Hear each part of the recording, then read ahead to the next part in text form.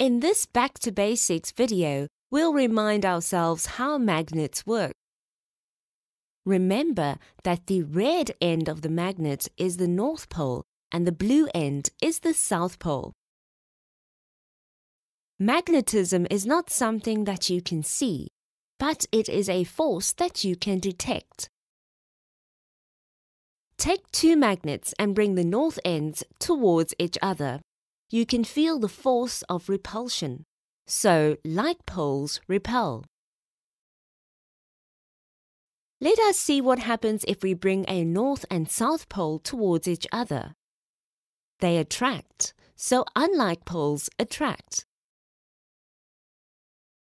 There are two types of magnets: permanent magnet, electromagnet. Permanent magnets are common and are made of iron, cobalt, and nickel alloys. Electromagnets are temporary magnets. Around any conductor that has a current flowing through it, there is a magnetic field. Switch off the current and the magnetic field disappears.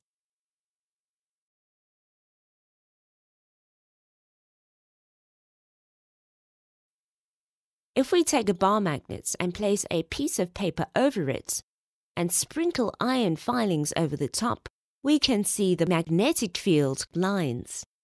A magnetic field can be defined as a region in which a particle with magnetic properties experiences a force and in which a moving charge experiences a force.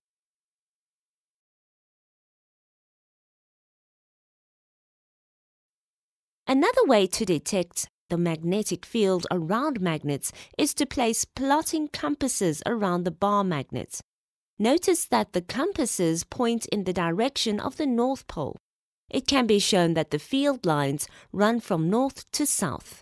That is convention.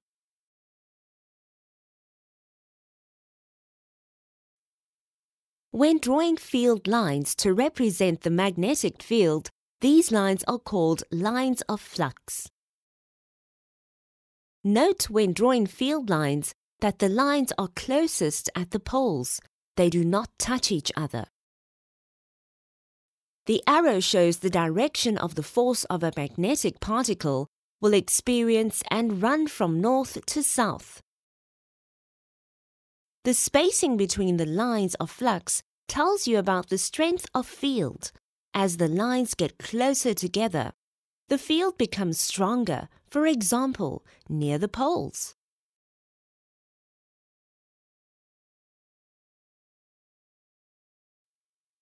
Magnetic field strength symbol is B and is measured in Tesla symbol T.